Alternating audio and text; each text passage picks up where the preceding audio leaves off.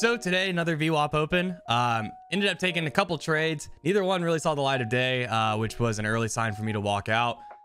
Typically, if I see, take 1-2 trades, well, really like 2 to 3 trades, and neither one of them see, any form of green, it's typically a sign that I'm not seeing the market pretty clean. So took that as a sign today to take a step away. We're going to go and recap those trades from the live stream this morning. Thankfully, kept them cheap and, walking away with a paper cut. So move on. Let's go ahead and dive into today's recap. Yo! Good morning. Happy Thursday. Welcome. News on the session. We had PPI come out at 7:30 this morning. Crude oil inventory is at 10. I feel like that's normally at 9:30 now. Weird. Crude oil inventory is at 10. That's basically it. We got Kugler. That's a terrible last name. He's talking at 9. Well, chat, fun stuff, because guess what? We're 10 points away from VWAP. Another VWAP open destined in the books. Exciting stuff there, obviously. Another VWAP open.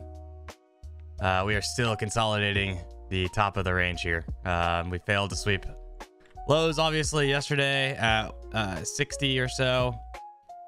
Maybe we'll go press 260. I don't know. We'll see.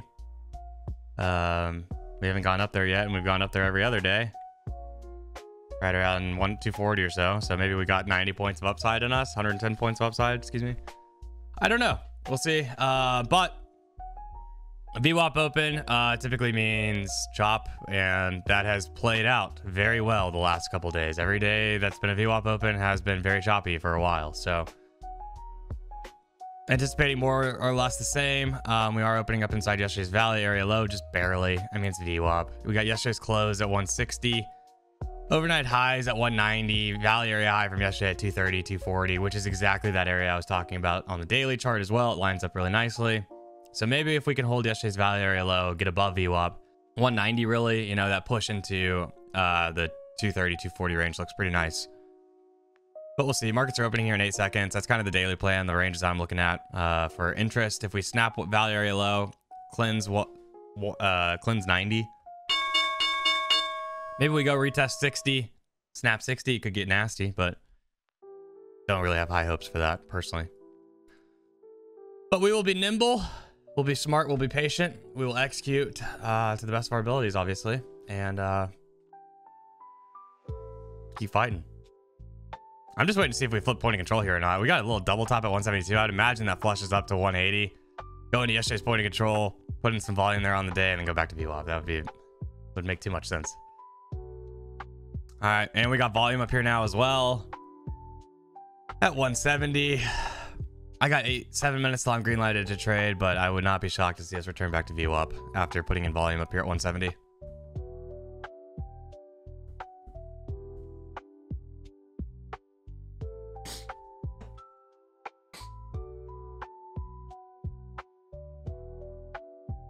There it is.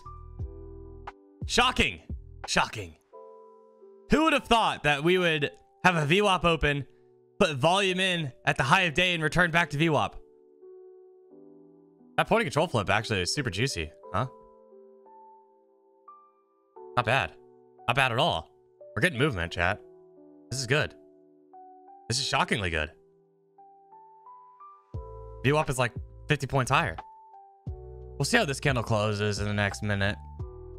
Closes doji, retest looking 50% or something could be kind of interesting. Like retest like 72s or something. Oh, nice push off of the doji. No retrace at all. Sick. There's that untested wick technically. I mean, 116, 120 is also kind of interesting. Got a little bit of buyers here though. I don't really know if I want to step in front of it. I just don't know what type of day we're gonna have yet. We're 20 minutes in. This could be the range, right? Or we could roll over here, and I don't really know what makes a lot of sense. We got buyers pushing. I can't short this even at these areas. I can't short it. So see what happens. 120. It's a nice move. It's 60 points off the lows.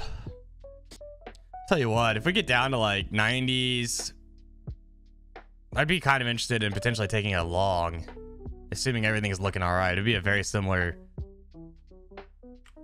trade to, was it yesterday? They all kind of blend together, but very similar concept. Run it up, pull it back, run it, close it strong.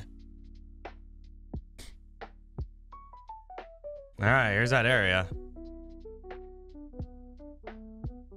Do I like it? I'm gonna take a little stab short here.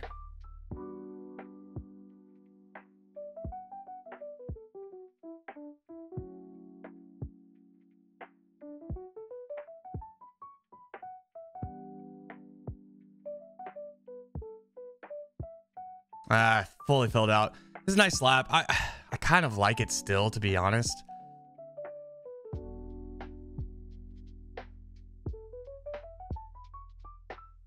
I'm tempted to hold on to it.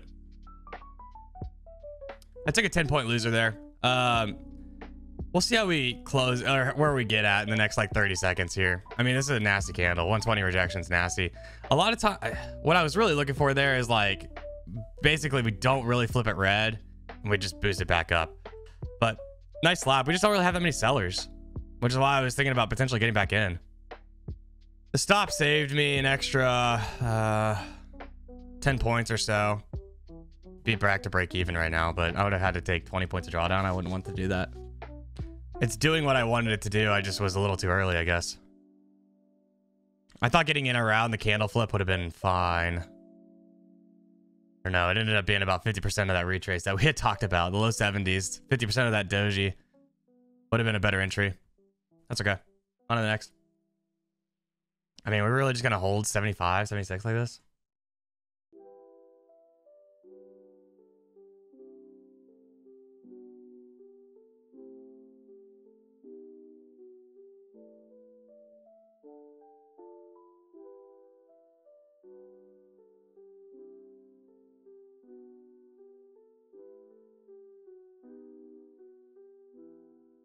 I mean, like, that's a decent, honestly, decent looking trade if you get filled. I mean, it's played 4 or 5 times now, so GG's if you grabbed it. And it pushes.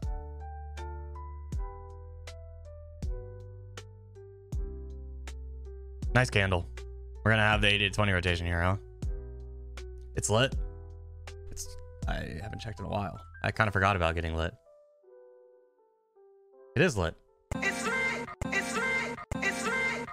GG's chat. All right, Thursday, November 14th. Here we go. You ready?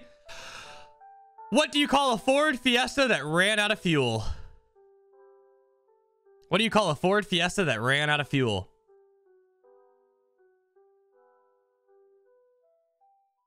The Ford Siesta. Yeah, a lot of wicks. I agree. It is an interesting spot. Like, I'm tempted to still take the bottom of the range, but of course I'm going to take it and it's going to flush it. Because that's just how trading works. I mean, it's hard for me to not take that, to be honest. It's just a cheap trade.